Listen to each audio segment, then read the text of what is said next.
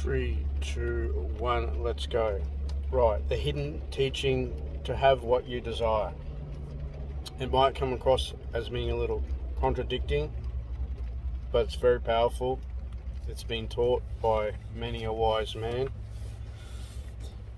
and it exists, and I'm in the process of practicing this and also getting it out to you, the listener, the viewer, the person who is on their own quest to achieve great things and have a better life.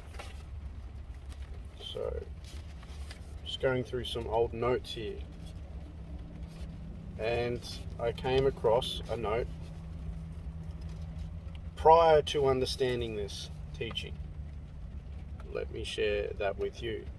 So the moment you recognize that to have that which you want, you must remove the feeling of wanting and replace the feeling with the action of doing that which moves you towards the having of your want. Now, granted, there's validation to that. However, there's a component to this that it is missing, and in a way, that is my reference to the hidden teaching to have what you desire. And it goes like this. This is in my own words. To have the goodness we desire in our reality, we must first remove its primary desire and replace the sensation of already being the witness of its possession. Okay? So to have the goodness we desire in our reality, we must first remove its primary desire and replace that with the sensation of already being the witness of its possession. Meaning, if you're witnessing something, it's there in front of you. It's there to behold. You have it. It already exists. Okay? It doesn't mean that, oh, so what, I'm not allowed to want anything or desire anything? No, that's not true, because that is the catalyst, that is the seed, that is what stimulates one's imagination. However, the teaching is this. If by removing the primary desire, like that urge or that feeling of the want, like I want this or I need this, and then you replace that feeling with the sensation, like replace it with the sensation of already being the witness of its possession, meaning it's already in your reality. And I dub this potential reality projection. So you're putting yourself into a reality using the wonders of your imagination that which you desire already is. What's an example? The perfect example is, well, there's two really. Everyone wants to fucking have a good relationship.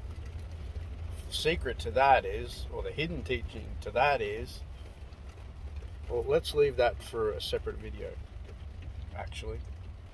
Let's just use good old money. If you desire a certain amount of money, or just, a better job, better life, all these elements, really, that everyone pretty much fucking wants who's consuming this type of content, is to constantly put yourself in your imagination being the witness of that. So the second part of this is, for until such is practiced consistently, then said desires will continually remain separate from us. And that's part of the teaching. When you have a want or a need or a desire, it's highlighting that it's separate from you, that it's not part of your reality. It's external.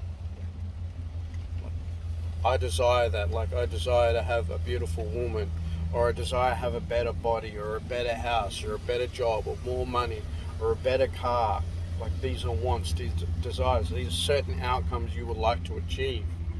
Now, by replacing that feeling meaning the primary desire, with the sensation or feeling or emotion of it already being so, and you practice that continually until it is. Okay, so that's just a little hidden teaching. It exists, but you've got to go and look for a lot of this stuff, so it can be dubbed and labeled as hidden teaching. So one more time, I'll read out both. The moment you recognize that to have that which you want, you must remove the feeling of wanting and replace the feeling with the action of doing that which moves you towards the having of your want. And that is actually very true.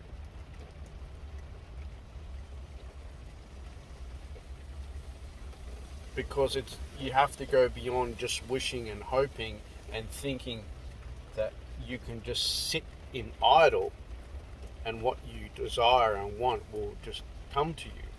There needs to be an equivalent exchange. But to help speed up that process, you would refer to the second interpretation, which is, to have the goodness we desire in our reality, we must remove its primary desire and replace that with the sensation of already being the witness of its possession. For until such is practiced consistently, then said desires will continually remain separate from us.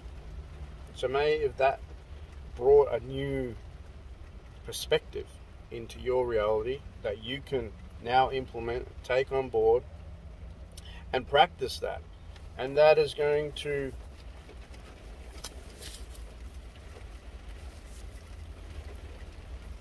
feed the momentum, because we must feed the momentum. It's our responsibility. And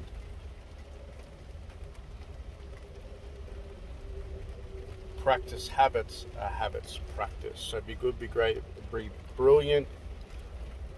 Leave a like, comment, subscribe even. If any of this content brought you some value, appreciate the feedback. And until then, master yourself so you can master your life. Peace.